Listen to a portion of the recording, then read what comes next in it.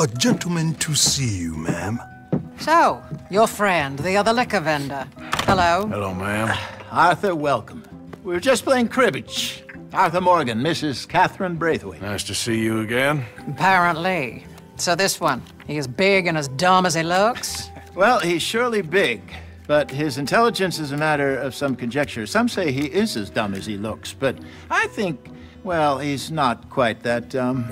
So these are the boys going to Caliga Hall? Yes, we can take care of that for you, but one hates to be coarse. There is the question of money.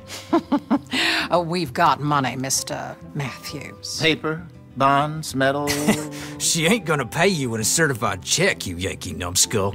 Ain't childbirth just the most beautiful miracle? Come on, Arthur. Seems a lady can birth monkeys, after all.